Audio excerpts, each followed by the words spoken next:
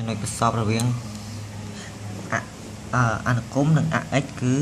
x1 y 0ហើយប្រសពមកកន្លែងទៀតគឺ x ស្មើ5លើ2 2កន្លះហ្នឹងនិង y 0អញ្ចឹងយើងមើលអនុគមនេះគូបានមើលវាចុះពីចុះពី2មកពេល x ខិតទៅដល់ដកអណន់ y យើងប្រហែល2ខិតទៅរក2អញ្ចឹងអានេះវាចុះពី2មកពេល x ដកអណន់វានៅខាងខាងឆ្វេងអញ្ចឹងចុះពី2មករហូតវាកាត់ x កាត់ y កាត់ y ត្រង់ x0 នេះកាត់ y ត្រង់ x0 y 5លើ2 5លើ2វា0ចុចជាង 0.7 ជាងអញ្ចឹង71ឯងអញ្ចឹងអានេះ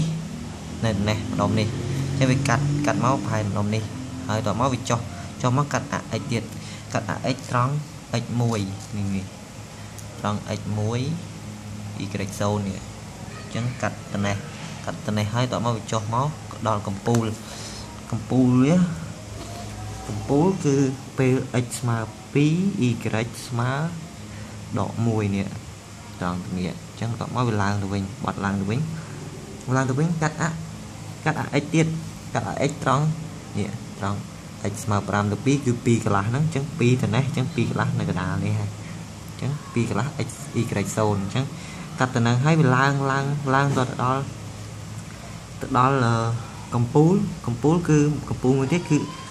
y ស្មើ3អញ្ចឹង1 2 3 ទៅនេះហើយ x យើង4អញ្ចឹង1 2 3 4ទៅនេះអញ្ចឹងជំនួសសពនេះអញ្ចឹងវាឡើងពីនឹងមកដល់ទៅនេះហើយចុះមកវិញដល់កំពូលវាត្រូវចុះអញ្ចឹងចុះមកវិញបើមិនចុះវាគេមិនមែនហៅកន្លែងនឹងកំពូលទេអញ្ចឹងវា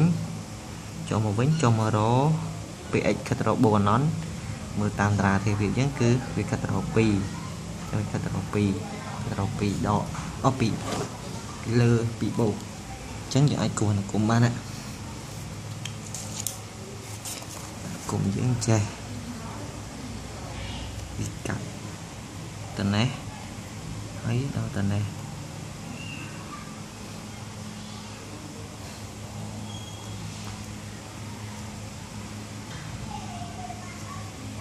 កាត់ទៅនេះចឹងគូពីនេះមក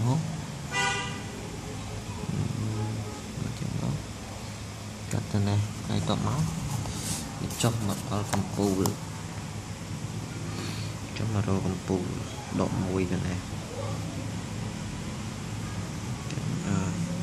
ចុះមករកកំពូល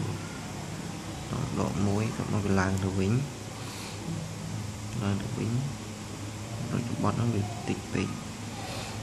ឡើងទៅវិញអញ្ចឹងហើយឡើងទៅដល់3x3 y 4 x4 y 3ចឹងឡើងមកវិញហើយតបមកវាចុះមកវិញចឹងអាចគូសដល់កំពូលហើយវាត្រូវចុះមកវិញវាចុះមកចេះ